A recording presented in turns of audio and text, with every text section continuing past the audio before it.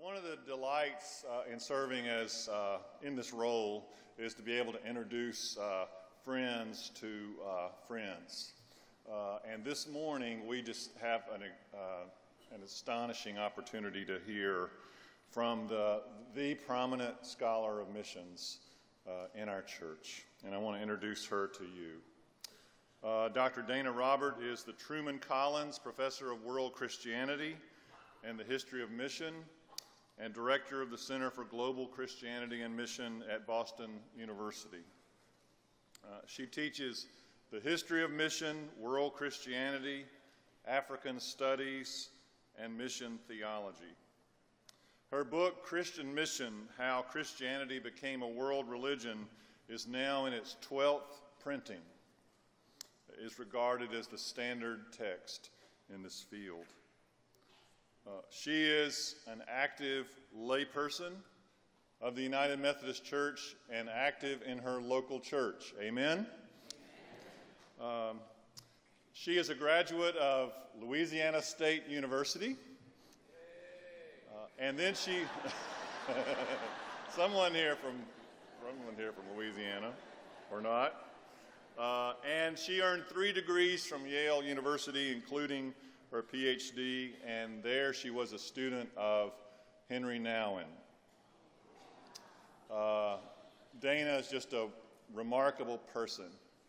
Our focus is on mission together, and we come not only to do the work of the annual conference, not only to hear about what we are doing, but we sit in these chairs to learn. And so for the next few minutes, we have the opportunity to go deeper about what God's mission is for us. So would you welcome Dr. Dana Robert.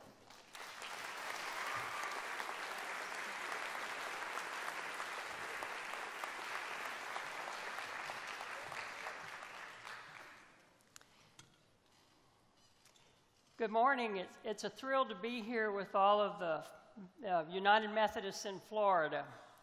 And I bring you greetings from the oldest United Methodist seminary in the United States, the Boston University School of Theology.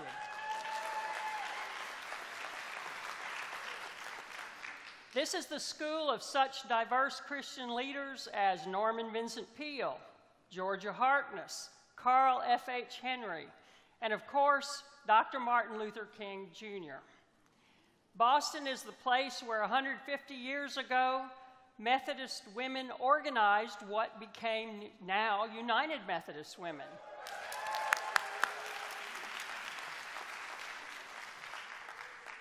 And I guess down here near Tampa, I don't have to mention the 2018 World Series champions, the Boston Red Sox.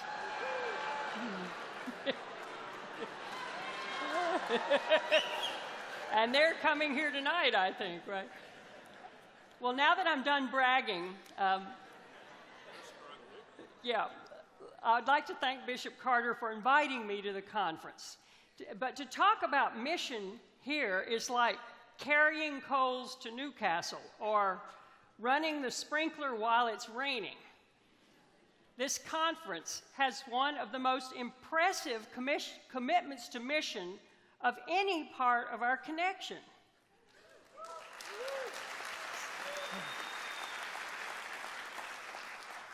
So my role today as teacher is not to tell you what to do, it is simply to encourage you. We often forget that to be an encourager is one of the spiritual gifts of Romans 12:8. So I want to start by thanking all of you for the many ways that you are in mission. So in my talk then, I'd like to reflect on what the together part in the title of this year's conference theme on mission together might mean. These days, the together part of mission might be the toughest part we face. We all know Christians are severely divided by politics, opinions, race, culture, and even by theology. Studies show that loneliness is one of the top problems in the country today. People spend more time looking down at their devices than looking into the faces of the people they see on the street.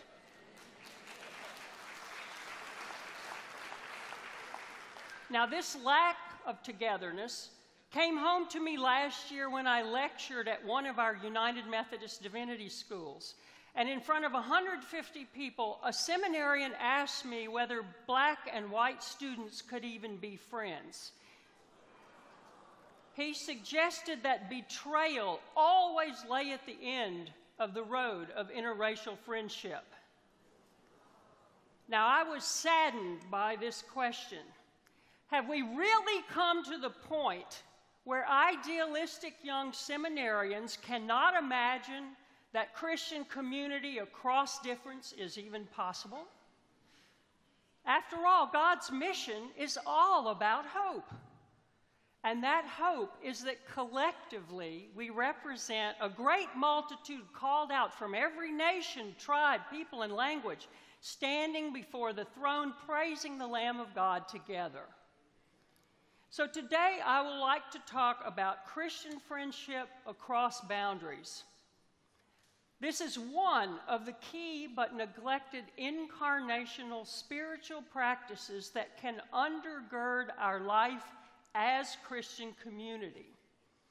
So my lecture today has two parts. First, I'll say a bit about the meaning of mission and the importance of friendship in it, and then look at the book of John as a resource for being in mission together. So what is mission? How does friendship fit into it? Just as a quick refresher, the words in the Bible that give us our word mission come from the word sending. We are in mission because God sends us. In our mission, we follow Jesus Christ into the world. And as mission theologian Andrew Kirk reminds us, the mission of Jesus Christ is done in the way of Jesus Christ. Discipleship, he says, is the test of our missionary faithfulness.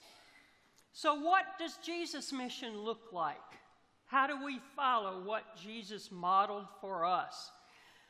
As United Methodists, often our definition of mission begins with making disciples of Jesus Christ for the transformation of the world. This comes from the book of Matthew, where we see in the Great Commission, one of the first priority of mission is sharing the good news of God's love. We're sent by God to make God's love known in places where people are hurting and lost. Through sharing this new life in Jesus Christ, we glorify and praise God together. A second major emphasis for Methodists in mission is service. We're very good at service, I think. We follow the holistic example of our founder, John Wesley, when we do good for others.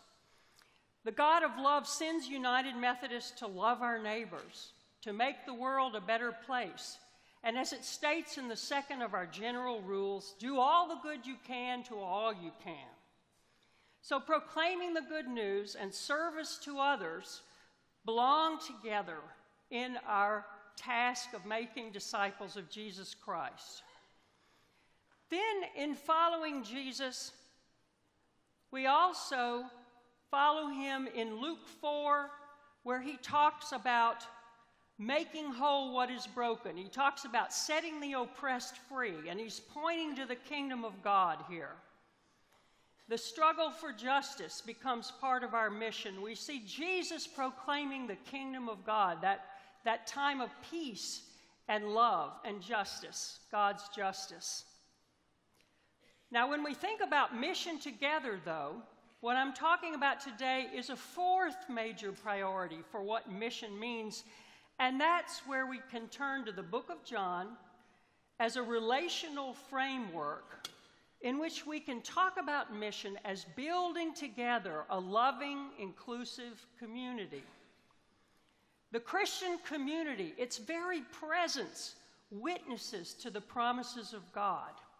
Thus, being on mission with is fundamental to the nature of mission itself. We cannot do it alone. Relationships across boundaries stand as a witness to the way of Jesus Christ. And this is in contrast to a divided, mean world in which we know we are living. John tells us that at the Last Supper, Jesus told the disciples, "A new command I give you, love one another. As I have loved you, so you must love one another. By this, everyone will know you are my disciples, if you love one another." And this is the original model for Christian friendship. It comes right from the life and ministry of the human Jesus, as he was in community with his disciples. As he prepared for death, Jesus expanded the new commandment with the words, "No one has greater love than this, to lay down one's life for one's friends. You are my friends if I do what I command you." So we see Jesus' final reflections talked about this intersection of love, friendship, sacrifice, and community. So friendship comes from the life of Jesus himself, especially in the book of John. Now, as United Methodists, I would argue friendship is in our DNA. And here you see English theologian Jeremy Taylor, one of the people John Wesley admired. He wrote a popular treatise on friendship in 1657. And he said, "Even imperfect human friendships are a reflection of divine ones. Therefore," said Taylor, "Christians have a responsibility to form as many friendships as possible." In the late 1700s, when faced with the suffering of displaced people moving from the countryside into the cities to hunt for work, the Methodists of Great Britain started what they called Strangers' Friends Societies. And you realize that the opposite of friend is not enemy, the opposite of friend is friendless. And in those days, if you were friendless, you just died and people didn't care. So the Methodists sought out starving urban poor people. Following the Beatitudes, they befriended them. They prayed with them. They gave them food and clothing. They helped them find jobs. So becoming friends meant loving the poor and getting to know them. And upper-class Methodists didn't like this. John Wesley wrote letters saying, "You have a duty to be friends with the poor." And he wrote to one woman who resisted this, he said, "Go and see the poor and sick in their little poor hovels. Remember the faith. Jesus went before you and will go with you." And here we see Wesley identifying the key to friendship and mission, being together with Jesus in mission. Now, when I was a little girl in Bruley, Louisiana, we attended a little country Methodist church. We sang from the Little Brown Cokesbury hymnal my entire life. That's the best hymnal we still have in United Methodist. And there we sang, "What a friend we have in Jesus, all our sins and grief to bear. Jesus is all the world to me. Without him I would fall. When I am sad, he makes me glad. He's my friend." And my favorite hymn of all time, "He leadeth me. Oh, blessed thought, whate'er I do, whate'er I be, still 'tis God's hand that leadeth me." Now, this is all about friendship with Jesus. Being friends with Jesus, walking with Jesus, holding on to Jesus, safe in the arms of Jesus. This is a spiritual reality that undergirds our evangelical Christian faith, especially in times of struggle.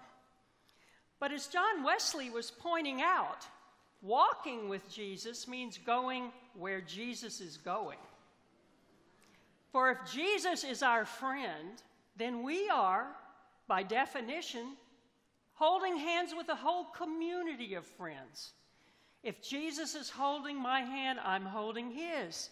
If I'm friends with Jesus, I'm friends with all the people who are holding hands with Jesus. And this is where mission comes in.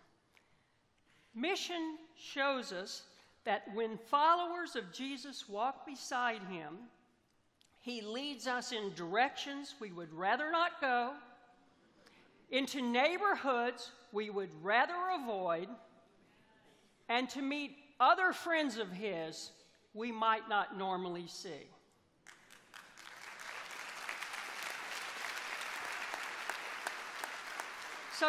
So to be friends with Jesus, as Scripture and our history shows us, means holding hands in a chain of relationships that stretches back to the disciples and forward to generations yet unborn. I always tell my students, when you think of mission, sometimes we just think of geography, but we must also think of the generations.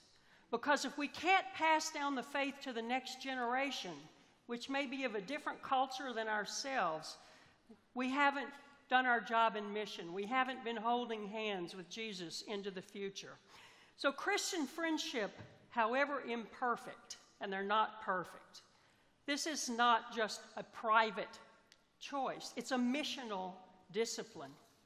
The hope of friendship with people unlike ourselves says who we are as people of faith, living in anticipation with the kingdom of God. Now, studies of millennials show that forming close relationships is more important to them than evangelism or service. Think about what that means for mission. I see this all over New England. There's a group in Boston called Unite Boston, which is young Christians who are starting have fellowship dinners with each other. Hundreds of them worship together on Boston Common. It's because they say, we must form friendships with Christians unlike ourselves. That's what it means to be a Christian. And this is what is drawing young people into mission today. Now let me move to the second part of my talk, which is to talk here about the Gospel of John. The Gospel of John provides us guidance on being in mission together. And first is to state that obvious but neglected fact: Jesus had friends. He talked to them. He talked a lot about them. Willard Swartley notes that the Gospel of John and the epistles of John contain over 10% of the usages of the words for love in the entire Bible. As Jesus prays in John 17, "As you, Father, are in me and I am in you, may they also be in us, so that the world may believe you have sent me." Being one is intimately connected with being one with the Father. This important passage from the book of John shows us how Jesus' union with God the Father was the glue that cemented the relationship of the disciples together. Stan Skreslet notes that John is unique in showing how people came to follow Jesus through friendship with other followers. Sharing Christ with friends, says Skreslet, is what happens when followers of Jesus open up to loved ones or others and share their experience in personal terms. So let me look at 3 examples, and there are many more, but I want to pick 3 examples from the Gospel of John that are specifically about relationship and mission. The first aspect of mission together is to remain together with Jesus Christ. And I'm calling this, "What are you looking for and where are you staying?" So here we see when Jesus first called the disciples in John 1, 38 through 39, it said, when Jesus turned and saw them following, he said to them, "What are you looking for?" And they said to him, "Rabbi, where are you staying?" He said to them, "Come and see." They came and saw where he was staying, and they remained with him all day. Now think about that. The moment of their calling, God calls them to follow Jesus. They don't go running off. The first thing they do is remain with Jesus. They stay anchored together in spiritual formation. The answer to the question, "What are you looking for?" was to find where Jesus was staying and remain with him. The meaning of friendship in the book of John is revealed in the author's repeated use of the verb meno, meaning to remain, stay, abide, live, or dwell. And over half the occurrences of this word in the New Testament come from the Johannine tradition. To remain in relationship represents the communion of the Trinity and between the linkage between humanity and God. And one of my favorite verses here, of course, about this is from John 15, where Jesus says, "Abide in my love." And this idea of abiding can be used in multiple ways. Jesus is fully present to his disciples, and it's also the solidarity of humanity that characterizes the incarnation. So to follow the way of Jesus Christ together means modeling this relationship of abiding and remaining. Stories of mission, I think, show us that the most important missionaries were not those who ran to and fro. They were those who remained grounded with the people that they love. So to see the meaning of mission as friendship, go look at a cemetery. People around the world have erected monuments to the missionaries who came from other places to share with them the good news of Jesus Christ. Now, we've just had Memorial Day and the 75th anniversary of D-Day. I challenge you next year on Memorial Day, go to the grave of a parent in faith, someone who in mission has passed down the faith from generation to generation. My Baptist friend, Catherine Allen, shared a moving story she heard from Baptist women in Moldova. A Baptist woman named Hazel Ann Craighead founded women's groups in the Baptist churches, and she mentored them for leadership. She remained with them. One of her proteges, a woman named Lydia, was the first woman consecrated for ministry in that area. When the Soviet communists began severely persecuting the churches and drove out the missionaries around 1939, Lydia remained ministering among women's groups. She was eventually captured and sentenced to death and sent to Siberia for 15 years. Many Baptist women leaders in Moldova died in prison under the communists. And yet, the women's groups remained faithful. They remained there. And after the communist regime, after the Iron Curtain was torn down in 1989, Anna circles resurfaced in Moldova. Now, no one knew why were these called Anna circles. It turns out they were named after Hazel Anna Craighead. The women kept their small circles of faith named after this woman missionary who had brought them the gospel and remained with them. And today, as Baptist women in the U.S. reconnected with women Baptists in Moldova, they had these Anna circles as a form of remaining. Herein lies the paradox of mission. Those who travel to and fro, as important as they are, often get more attention than those who commit to remaining in relationship with particular groups of people. Anyone who has worked with children knows stability, remaining, connections, faithfulness, that relationship and friendship is what it means to be in mission with children. So being in mission together means building relationships with. And Jesus asks, what are you looking for? The answer, be fully present, grounded in Jesus. Through him, the people he's holding hands with, remain with them. Now, a second aspect of our mission together is to build mutual relationships with those we seek to serve in mission, and I'm calling this Give Me a Drink. Among Jesus, not that kind of drink. These are Methodists. Okay. Among Jesus' many encounters in the book of John, one of the most surprising is his conversation with the Samaritan woman in chapter 4. Being from the northern province of Galilee, Jesus had to pass through Samaria to go home. He sat down by a well. When a Samaritan woman approached, he asked her for a drink. Now, we don't pay a lot of attention to that part of that wonderful story, but in that request, Jesus is crossing boundaries of gender, ethnicity, religion. And the woman's reaction is to say, "How that you, a Jew, ask a drink of me, a woman of Samaria?"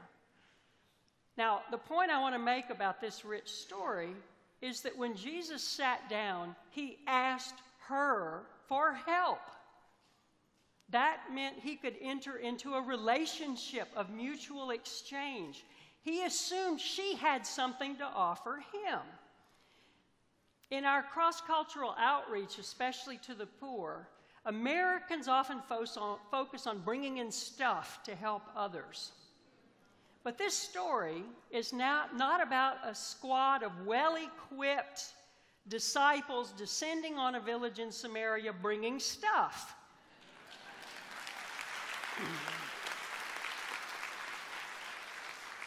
This was Jesus in a cross-cultural relationship. He walks in empty-handed. He says, "Give me a drink, please." I hope he said please.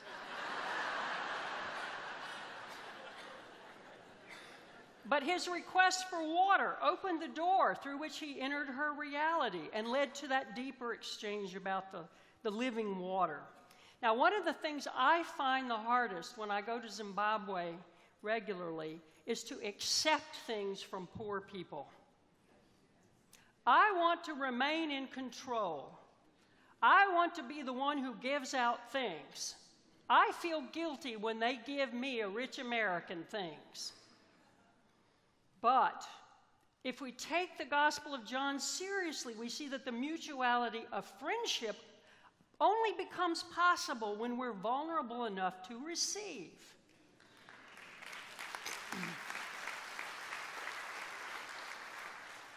My former pastor tells the story of when he was a boy in rural Kentucky. His father was a Methodist minister. Every week, the church took turns inviting the pastor and his family over for lunch. Those were the days, right? One family in the church was very poor. They lived on a farm, small farm in a holler, and grew their own vegetables. They had no money, but they wanted to invite the minister's family over. The poorest family in that parish wanted to take their turn entertaining the minister. So when the pastor's family went, they sat down for a meal of vegetables, and the family brought out 1 can of Spam that they had carefully sliced and fried and served to the guests. The minister's family had to eat the Spam while the family serving it couldn't afford to eat it themselves. That's what I'm talking about. Firstly, I do want to say I grew up eating fried Spam, and it's horrible.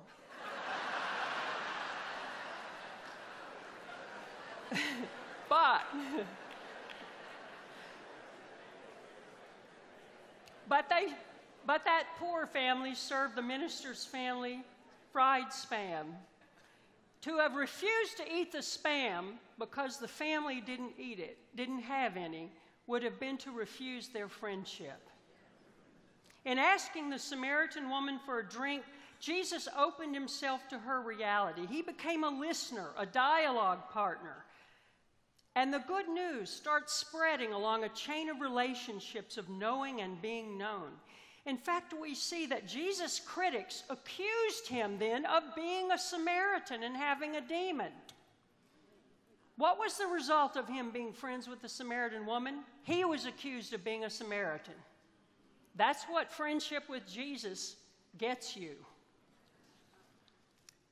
In our mission work with others, do we put our relationships with people above our projects?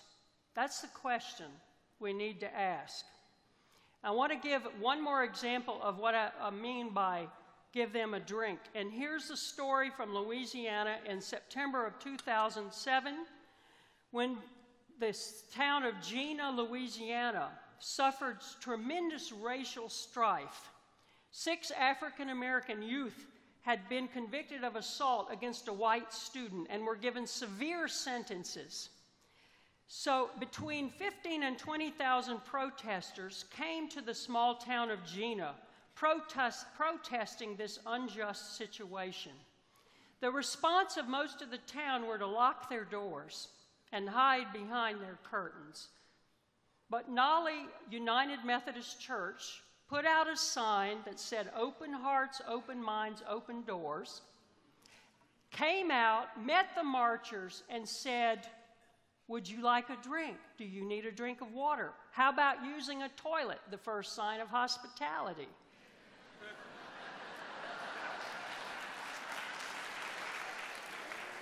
So the United Methodists of Nolly welcomed the marchers. That presented a kind of a breakthrough.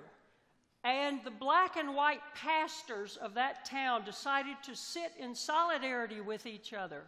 They conducted a 9-week revival. And here you see the African-American pastor, Jimmy Young, involved here, blessing people in this interracial revival. They opened a coffee shop for youth to come together. People became friends across racial divides. They hugged each other in Walmart when they saw each other. The Louisiana Annual Conference prayed for interracial friendship and peace and healing in the town of Jena. Faithful friendships grew in Jena from Christian people being vulnerable enough to ask each other, "What do you need?" and "Give me a drink." Now, it would be naive to think that friendship solved all the problems of interracial relationships in Jena. But it was a bridge of hope into a Christian community that we all believe in, of worshiping the Lamb together before the throne. The third dimension of being in mission together is to feel compassion for our fellow friends in Christ in the household of faith. And here I'll point to, where have you laid him? Now we know from the book of John that the deepest personal friendships that Jesus had explored probably were with Lazarus and his sisters Mary and Martha. Jesus spent time in their home, eating, talking with them. In John 11, it reads that Lazarus got sick and died. And by the time Jesus arrived, Lazarus had already been in the tomb for 4 days. The text says that when Mary and the mourners were crying, Jesus said, "Where have you laid him?" They said, "Lord, come see." And Jesus began to weep. So the people said, "See how he loved them." Now that amazing passage shows Jesus crying at the death of his friend. He entered into the sorrow and pain of human life. He walked right into it. God becomes human and walks right into our pain and suffering. Even though he knew what the onlookers didn't, that Lazarus could rise from the dead, he still accompanied the mourners in their distress. He didn't say, "Oh, don't cry, it's going to be all right. I'm going to raise him from the dead." No. He walked with them. He suffered. He cried. So when Jesus asked, "Where have you laid him?" he entered the depths of what it means to be fully human. And this gives us another insight into meaning friendship with people as mission. And this is called often accompaniment. Now, I've put on the board here the words accompany, compassion, and companion go together. They come from the Latin root com, meaning together. So being on mission together means accompanying people, having compassion for people, being a companion with people. It requires asking, "Where have you laid him?" It requires sharing grief as well as the joys of worship, family meals, children's activities. Like Jesus, his followers must cry and mourn with their suffering friends and celebrate resurrected life when it comes. In January of 2010, a powerful earthquake hit Haiti and killed over 300,000 people and left 1 million people homeless. We already know how hard hit our United Methodist community was in Haiti. An alumnus of the BU School of Theology, a missionary, Jim Gully, was buried in a hole under the collapsed Hotel Montana for 3 days. The two of the other missionaries with him died. Then, like Lazarus, after 3 days, Gully was resurrected. He was dug out by French rescuers. Well, when I asked Jim, I said, Jim, how has your life changed by being buried in that hole and then rescued? He said, not at all. Because in my decision to become a missionary years ago, I was prepared already to suffer and die with the people that I went to.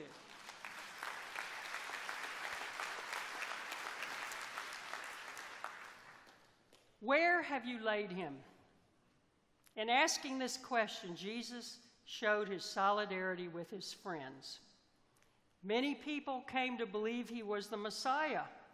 No doubt they believed in him because he raised Lazarus from the dead.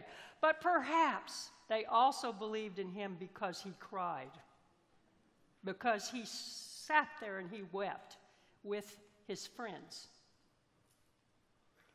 So let me move to my conclusion, and it's really a simple point, that to be sent by God in mission requires being together, being with.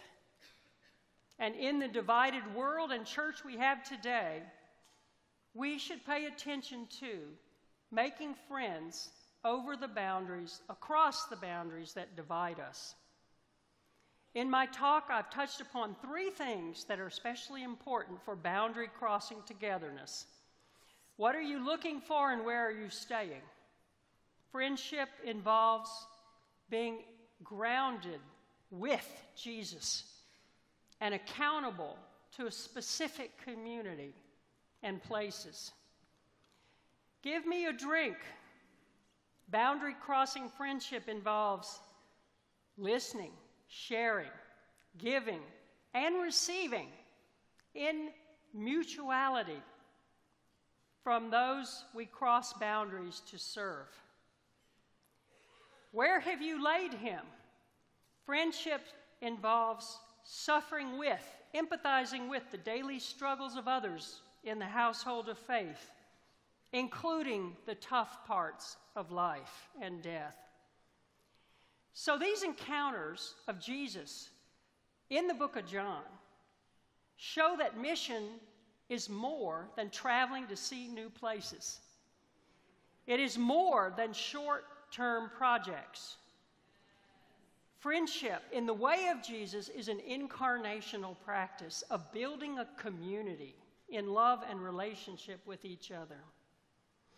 Now, if Jesus had merely been a human being, his friendships would have stopped at the crucifixion. Maybe there'd have been a photo album when people looked at pictures of Jesus and said, we miss him, you know, he was our great friend. But that's not how it ended. The resurrection followed the crucifixion. Resurrected and glorified, Jesus returned and met his friends again, even after death. The book of John tells us of multiple examples of the resurrected Jesus appearing to his disciples, interacting with them in many ways, eating, breathing, talking, being interested in their fishing, showing them his wounds. So in the resurrection, you see, we have a kind of transformation of the meaning of friendship. Friendship, at that point, moved from the realm of our human limitations, and we know that our friendships are limited because we are limited. Friendship moved from the realm of human limitations to that of divine possibilities. They moved from the boundedness of a specific location and a small circle of close friends to sharing the stories of Jesus across time and across space. In John 20:19 through 23, when they encountered the resurrected Jesus, the disciples renewed their relationship with him. Their friend and master dead, the fearful disciples were hiding behind locked doors. Jesus appeared and blessed them with the words, "Peace be with you." He showed them his wounded body. The disciples rejoiced when they saw the Lord. Their fear turned to joy. From abandonment came certainty. And Jesus said again, "Peace be with you. As the Father has sent me, so I send you." And when he said that, he breathed on them and said, "Receive the Holy Spirit." Through this physical act of breathing, he sent them out in peace. And he sent them out in relationship. As the Father has sent me, so I send you. With the breath of Jesus warm on their faces and the Holy Spirit to guide them, the disciples knew the relationship with their friend was transformed. It was limited. Their human limitations gave way to the possibility of resurrection, the reality of resurrection, and the possibility of friendship across time and space. In his chapter on friendship in The Four Loves, C.S. Lewis comments that while lovers look at each other, friends stand side by side. Friends stand beside each other because their eyes are fixed on what they have in common, not fixated on each other. If Lewis had lived today, he would have also said Christian friends are not looking down at their cell phones. They're walking together toward a common vision. Lewis said, they see the same truth. He said, you will not find the warrior, the poet, the philosopher, or the Christian by staring in his eyes. Lewis says, better fight beside him, read with him, argue with him, pray with him.